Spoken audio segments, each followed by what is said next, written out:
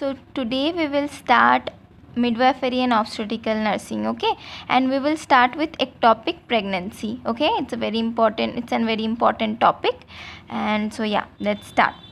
So if they ask you any question regarding ectopic pregnancy, then you will write the answer in the following pattern. Okay, let's see. Now the term of ectopic pregnancy. Okay, so ectopic means, from ectopic comes from the ectopic word comes from the Greek word ectopis, okay, meaning displacement. Okay, displacement. So now let's see the meaning of ectopic pregnancy. Ectopic means displacement. So ectopic pregnancy means a pregnancy in which the fetus develops outside the uterus. Okay, for a fetus, uterus is the ideal, is the correct and ideal place to grow, okay, for a fetus. So when the fetus start developing outside the uterus, then it's the displacement. Okay, we will call it displacement of the fetus. So that is what ectopic pregnancy is all about. Okay, so ectopic pregnancy means fetal will start developing outside the uterus in any other place except the uterus. So typically it occur in fallopian tube. Okay, fetal will start grow in the fallopian tube itself.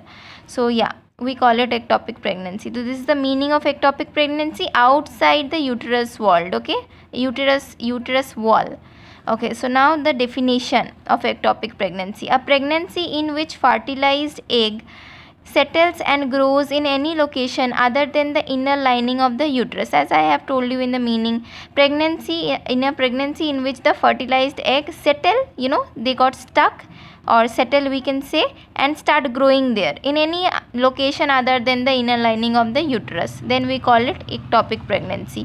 Or if this definition is hard for you, you can write this definition also: implantation of the zygote just outside the uterine cavity. Okay, just outside the uterine cavity. Okay, let me show you a diagram, it will make you clear. So this is the uterus, this is the fallopian tube, this is the ovary. Okay, this is the uterine wall, and this is the cervix, and this is the vagina. Okay, so in normal pregnancy, fetal will come here and they will start grow here in the uterine wall. But in ectopic pregnancy, fetal will get either stuck on ovaries, okay, any of the ovaries, and they will start to grow there, develop there, or they can get stuck on the fallopian tube also, or the implantation can occur on the cervix also. In this case, we will call it ectopic pregnancy, outside the uterus, okay, uterine wall. So in cervix it can also happen, in ovaries it can also happen, in fallopian tube it also can happen, in any other area other than the uterine wall. We will call it ectopic pregnancy. Okay, I hope it's clear. Now let's see the areas where ectopic pregnancy can occur. Okay, first one is fimbrial ectopic pregnancy. It is according to location, right? Fimbrial ectopic pregnancy, implantation will occur in the fimbriae. Okay, let's see, is this the finger like portion is called fimbriae. Okay, so implantation if occur in this area, then we will call it fimbrial ectopic pregnancy.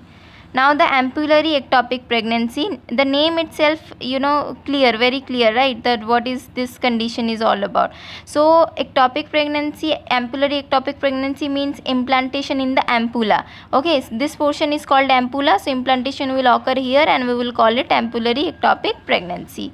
Isthmic ectopic pregnancy, implantation in the isthmus. This portion is called isthmus, so if the implantation is occurring here, then we will call it isthmic ectopic pregnancy. Cornual ectopic pregnancy, implantation in the cornual, implantation here if the implantation will occur here, then we will call it cornual ectopic pregnancy.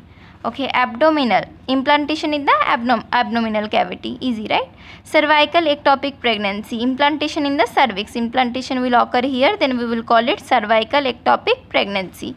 Ovarian ectopic pregnancy means implantation in the ovaries, implantation will occur in the ovaries, baby will get stuck here and baby will grow here. So this condition will call ovarian ectopic pregnancy. Now let's understand the etiology of ectopic pregnancy, why this condition occur. First one is inflammation of the fallopian tube. Okay, give me a minute please. Inflammation of the fallopian tube. Okay, so when a fertilized egg gets stuck on its way to the uterus because of the inflammation or damaged fallopian tubes, so this can occur or this can lead to ectopic pregnancy, right? Suppose if this fallopian tube is infected, it just damaged. Okay, so the fetus, the embryo won't be able to go na, won't be able to migrate, so it will get stuck in any of its position of the fallopian tube, so it will lead to any other ectopic pregnancy, any type of ectopic pregnancy, right?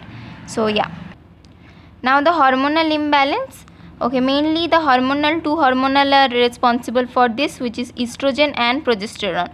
So let's see, high estrogen and low progesterone ratio. Okay, the estrogen level is high and the progesterone level is low. In this case, may cause this condition by stopping the movement of ovum due to increased muscle tone in the isthmus. Okay, this portion is the isthmus, and in the hormonal imbalance condition where the estrogen level is high and progesterone level is low, the isthmus will start become very thick, and it will the fetus will get the embryo will get stuck here and start growing here, and we will call it isthmus, we will call it ectopic pregnancy.